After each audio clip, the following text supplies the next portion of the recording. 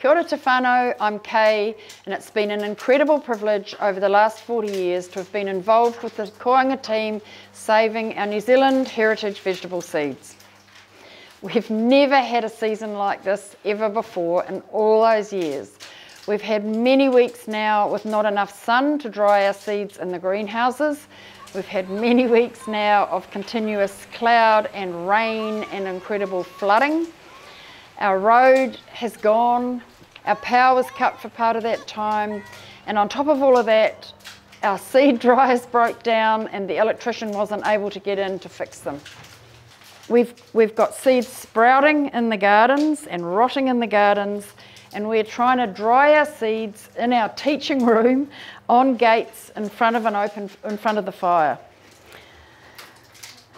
We cannot expect to be saving seeds and growing seeds for you to have access to them under these circumstances. Right now we have an emergency. We urgently need the funds to build appropriate off-grid seed storage facilities and seed drying facilities, and we're asking you for support to enable us to save our seeds.